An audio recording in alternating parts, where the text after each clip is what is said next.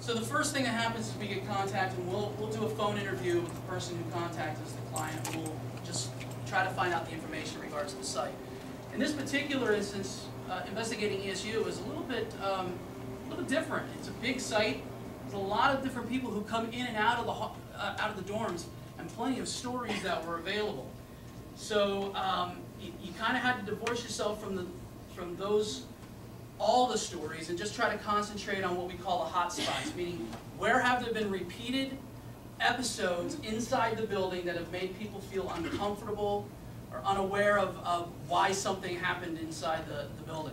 A lot of people ask, well, why do you do the investigation in the dark? And it's actually more than just for mood sake. The theory is out there that ghosts are energy, and they have to draw energy to manifest itself.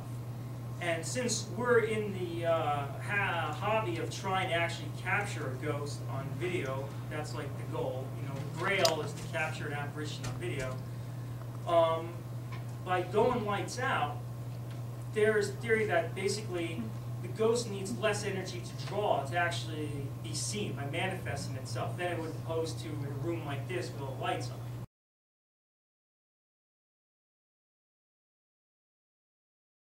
If you want to show yourself, please do so. Will you allow us to videotape and audio record you? Do we have your permission?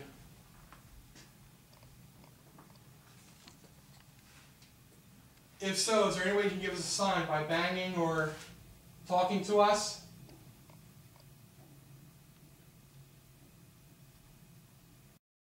We went in there. The EMF meter was reading at about maybe, I was going up to about maybe 5, or it was about 5 or 6, and would fluctuate between 5, 6, 3, and 2. Right here, put your hand right here. 9 point, 10 point going, and it was in that one area, and then you felt there was a cold spot following it. I mean, this cold spot was moving from the top part to the bottom part, over near the door, and then it just disappeared. Through the investigation, we did find, as I said, 161 hours. We did find one piece of evidence